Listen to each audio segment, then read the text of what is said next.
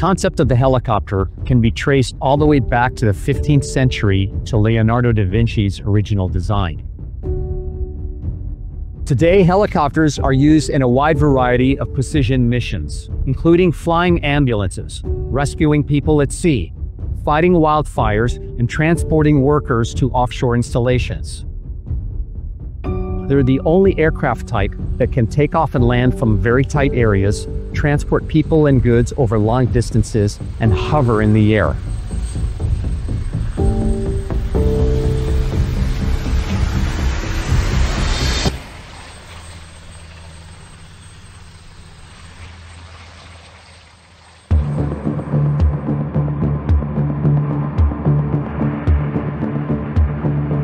Helicopters consume significant amounts of jet fuel, and that leads to high levels of greenhouse gas emissions.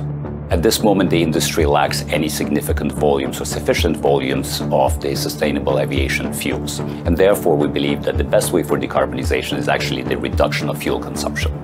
There are many ways of achieving this. The first one is simply going for fresher, younger, better maintained aircraft. Second one is to select aircraft with the best environmental performance or emissions per passenger traveled. This is, for example, what our super medium aircraft tend to do and hit the sweet spot. And the third way is to simply go for the most modern aircraft with the best overall performance. When we see a conflict between sustainability and profitability, it causes us to innovate.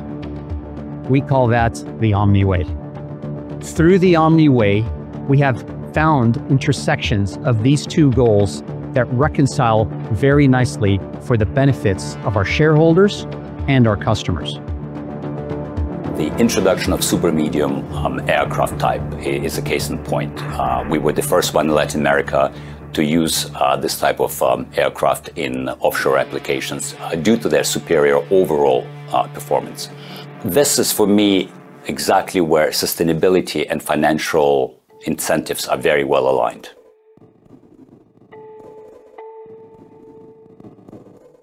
The OHI Group was founded in the 90s in Portugal on pillars of safety and customer centricity. Based on these two pillars, operations moved to Brazil in the early 2000s to support the growing energy industry. This naturally catalyzed the demand for the growth of helicopters in Brazil, and we were early beneficiaries of that growth and demand, and used its helicopter operations DNA and capital to invest in a large network that today comprises 80 helicopters, 10 different aircraft types, and 12 bases in Brazil. This is how we became Latin America's largest air mobility provider, transporting over 5 million passengers since our startup. In 2024, we also launched Omni Unmanned. Omni Unmanned is our large UAV business, newer generation aircraft with a lower carbon footprint. This business today supports the energy industry, but we foresee its use cases to be applied to many different sectors over the years to come. Drones are a very exciting development for offshore transportation. It opens up a host of new missions that can be conducted cost effectively. Marine health monitoring, aerial emissions concentration measurements, or search and rescue operations. Sustainable innovation optimizes environmental aspect, because less emissions, and financial aspect, because drones are cheaper to fly.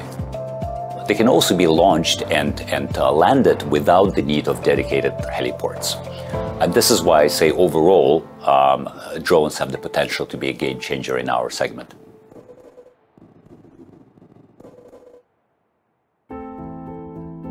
In modern megacities, where unpredictable traffic impairs people's efficiency and quality of life, and self-protection is an important concern, Revo aims to be the safe, fast, and stress-free solution for intra-city and sub-regional transport.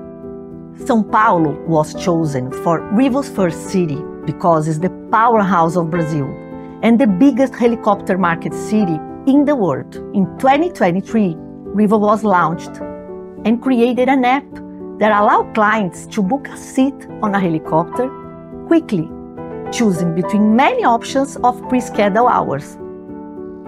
Since the beginning of Revo, sustainability is an important pillar of the company. We have developed relevant partnerships and a strategic communication action to reach the appropriate audience, and we have succeeded, achieving a 450% increase on booked seats since the beginning. Revo offers advanced air mobility and is the pioneer of B2C low-altitude economy, safe, sustainable, and faster vehicles. Our vision is to change how people move on big cities. We have, through our diversification ambitions, entered international markets on the promise to create social benefits, train and create white-collar jobs for nationals. Pioneering projects like Revo and Omni Unmanned will further our leadership as the low-altitude economy continues to grow. Our default approach to any country is to create as many local jobs as possible. So if you think about an aviation operation, it includes all possible jobs, from senior leaders to pilots to engineers to flight coordinators to accountants, rescue swimmer, drivers, and janitors. Upskilling employees is a business priority. There are several ways for us to do so effectively. First, there are the specialist training programs that we have created. Our search and rescue rear crew training, our pilot training where we send 2 students to US to learn to fly, or our maintenance apprenticeships. Then, of course, there is training on the job. Working hand in hand with someone who has years of experience in the aviation industry is a great way of acquiring skills. For example, in Guyana, we now have a world-class search and rescue team. Some individuals have been in the field for over 3 decades. You can imagine the amount of expertise they are bringing with them. We truly hope that our impact transcends our specific operation and becomes a legacy for the aviation sector in the country.